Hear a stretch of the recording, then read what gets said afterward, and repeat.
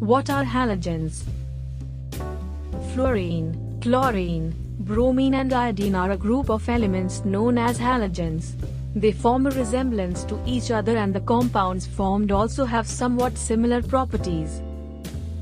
Fluorine is the most reactive nonmetal and reacts with most other elements.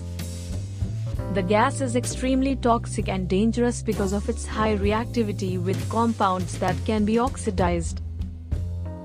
Chlorins is the commonest but most important of the halogens. Chlorine is an extremely toxic gas and was used as a poison gas in World War I. Bromine at room temperature is a dark red liquid, which readily releases toxic vapors. The liquid causes serious burns if it comes into contact with the skin. Iodine is a dark violet, almost black solid, which sublimes readily to give off a